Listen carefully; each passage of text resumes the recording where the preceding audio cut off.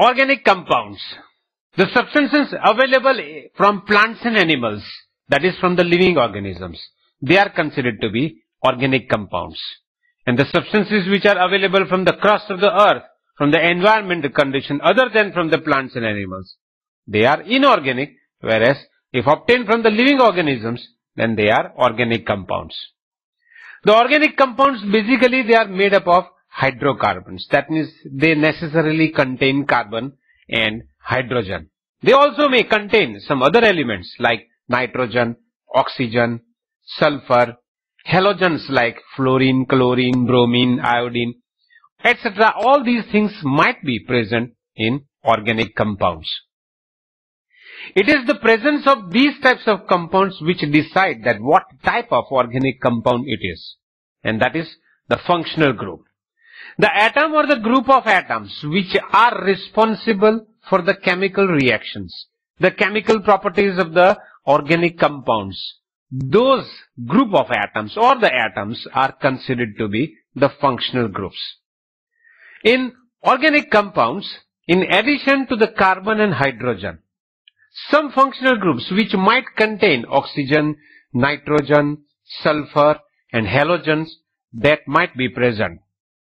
Not only this, alkene and alkynes, you know that they are more reactive as compared to their respective alkane.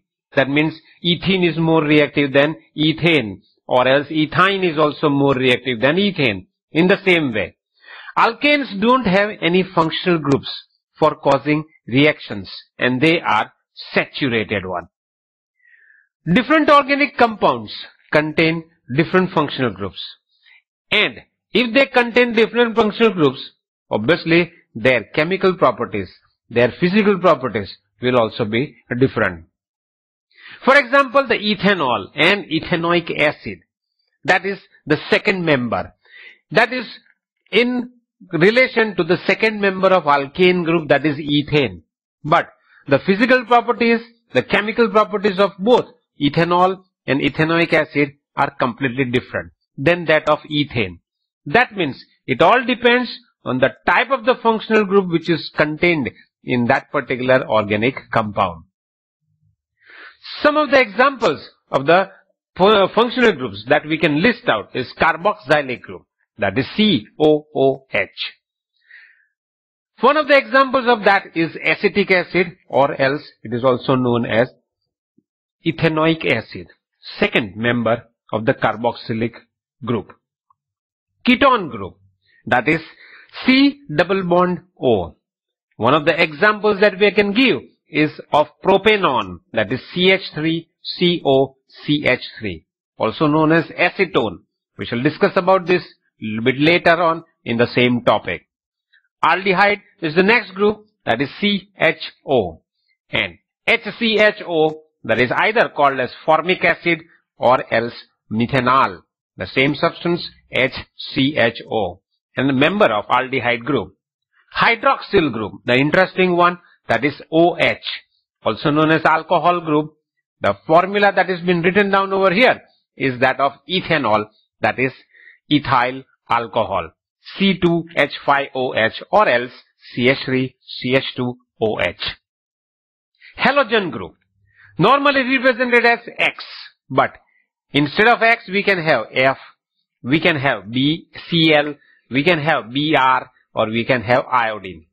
That means instead of X we can have fluorine, we can have chlorine, we can have bromine, or we can have iodine. Then any of the functional groups is attached. For example, CH3Cl, that is chloromethane or methyl chloride. Ester group, that is COO. The R over here represents the alkyl group, but ester group is COO. For example, CH3COOCH3. And the name of this compound is methyl acetate. Instead of CH3 in the next one, it can have C2H5 also, then that could be ethyl acetate. So, it all depends on the functional group.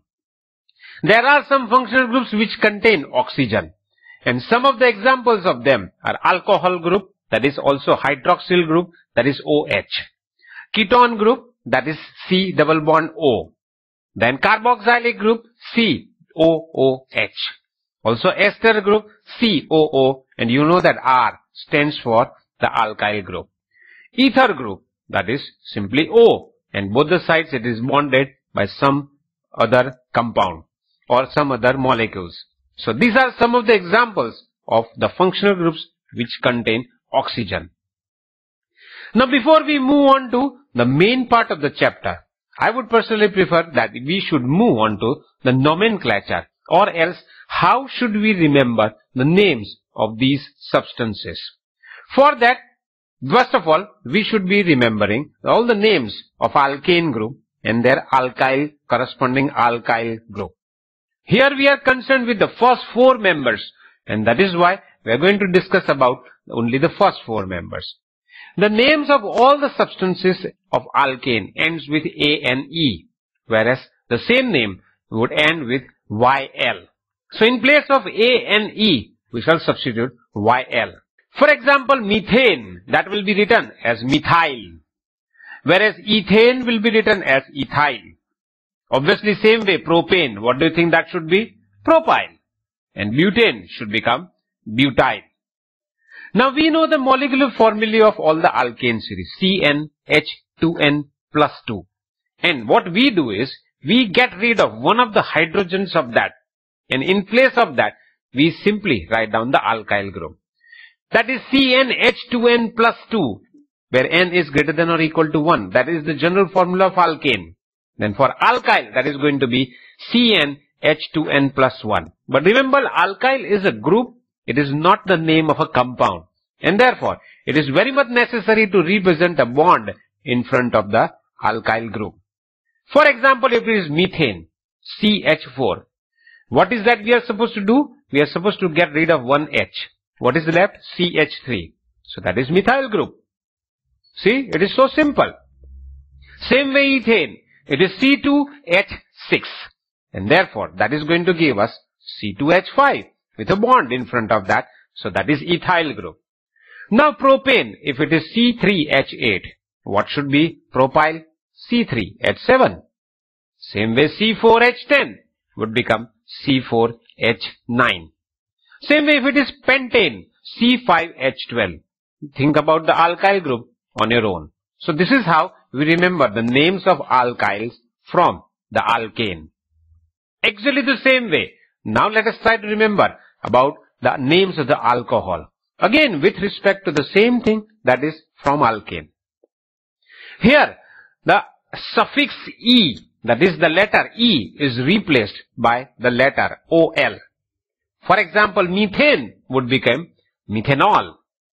Ethane would become ethanol. Propane becomes propanol. Butane becomes obviously butanol. Pentane would become pentanol. You know that, isn't it? What is the general formula of alkane? CnH2n plus 2, where n is greater than or equal to 1. And how are we supposed to form an alcohol? What we do is we get rid of one H, and in place of that H, we substitute OH. And therefore, the general formula of alcohol becomes CnH2n plus 1 OH, where n is once again same, greater than or equal to 1. Let us take example of first member, that is methane, CH4. We get rid of one H. What is left? CH3. And then we write down OH. So that is CH3OH. So simple. So it's very easy to remember the names of the organic compounds if you know the principle of writing down the names of the new functional group and so on. If butane is C2H6, then if ethane is C2H6, then ethanol is going to be 1H less C2H5 and OH. See, it is that simple. Propane is C3H8. So propanol is going to be C3H7OH. Butane C4H12, 10. And therefore, the butanol is going to be C4H9 and OH. But there are some other names of these alcohol substances. That is, methanol can also be called as methyl alcohol. Ethanol can be called as ethyl alcohol. Propanol can be called as propyl alcohol. whereas butanol can also be called as butyl alcohol. Let us try to understand in the same way the names of alkane with respect to that aldehydes with respect to that of alkane. Here also the letter E is to be substituted by the set of the letter Al. That means methane is going to become what? Methanol. Ethane will become ethanol. Propane is going to become propanol. Butane will become butanol. So simple to remember the name. The alcohols, E was replaced by OL. The aldehydes, E is replaced by Al. See, it's very easy to follow the principles if they are going by some law. And therefore, always follow the rules. And over here, we have the rule of replacing E by Al to get the name of respective aldehyde. You know that the general formula of alkane series is CnH2n plus 2. N is greater than or equal to 1. How do we prepare aldehyde? What we do is we get rid of whole CH3. That is, we get rid of one carbon and 3 hydrogen atoms. And whatever the thing is left, along with that, we write down CHO. That is what we would do. And therefore, the general form of aldehyde would become CnH2n plus 1 CHO, where N is greater than or equal to 0. See, the value of N can be 0 also. And therefore, methane, which is CH4, if we get rid of CH3, 1 carbon gone, so no carbon left. 3 hydrogens gone out of 4, so 3 gone, and because of that is 1 hydrogen left.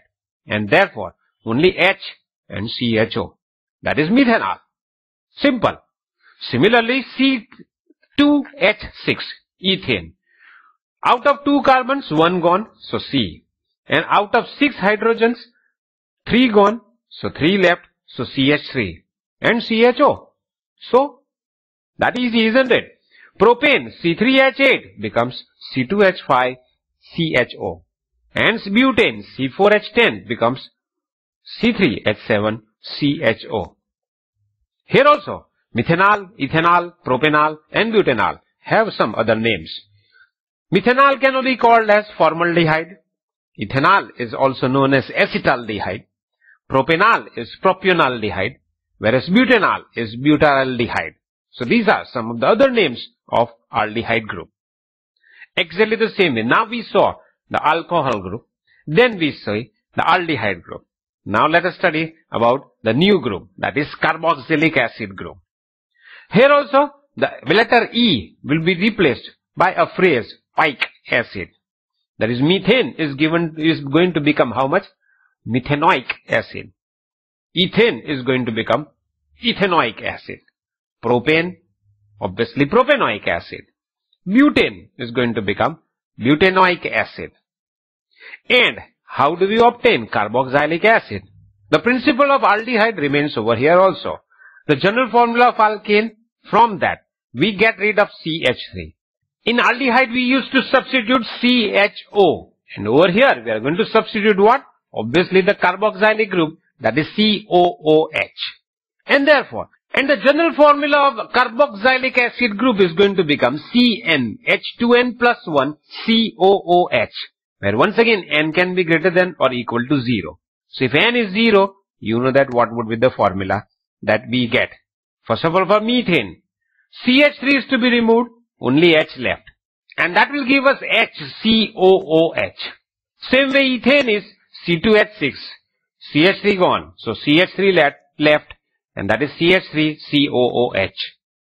Propane is C3H8. CH3 gone. C2H5. COOH. Same way butane is C4H10. CH3 gone. So C3H7 and COOH. Once again the different names for methanoic acid, ethanoic acid, propanoic acid and butanoic acid. That is formic acid, acetic acid, propionic acid and butyric acid. Let me tell you that if the acetic acid is very diluted, only 4 to 5% of acetic acid, 4 to 6% of acetic acid, then that will be called as vinegar. We will study that a little bit later on. Same way now alkane with ketone group. Here the word E, that is the letter E, will be replaced by ONE. It is not one, but it is on. There is no member for methane. Ketone group does not have any member corresponding to methane. Similarly, there is no member of ketone group corresponding to ethane. So you cannot have methanone or ethanone. That is not possible. The ketone group starts with the first member of the ketone group will have 3 carbon atoms. That means propane will be called as propanone. Butane will be called as butanone. And how do we form that formula? We know the general formula of alkane, and from that H2 is to be removed and O is to be added in place of that particular H2. So CN, H2N and O, that is the general formula where N is greater than or equal to 3.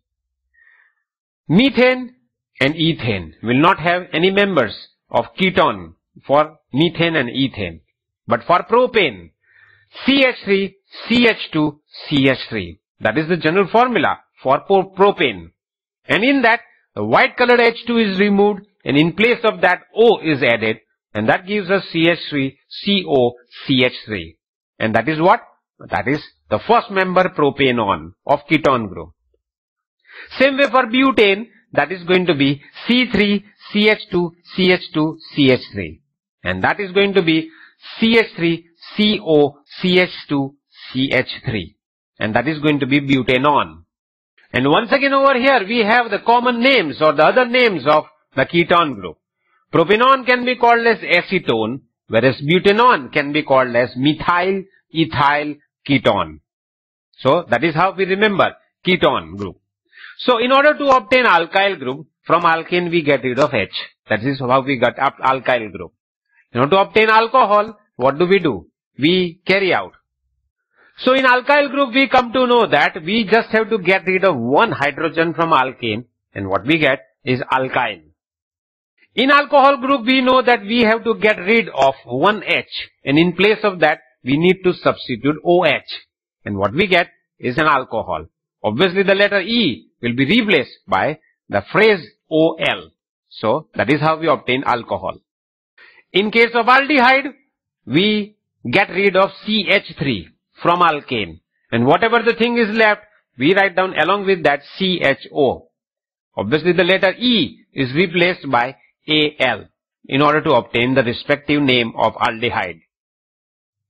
In order to obtain the carboxylic acid, the principle of naming and obtaining the formula remains same as that of aldehyde. Get rid of CH3 in order to write down the formula and write down COOH along with whatever the thing is left out. Letter E is replaced by oic acid. In case of ketone group, what do? We get rid of one of the H2s from the propanone, propane, butane and so on. Because we don't have any respective ketone for methane and ethane. And letter E is replaced by ONE. That removed H2, in place of that we write down O. And that is how we obtain respective ketone.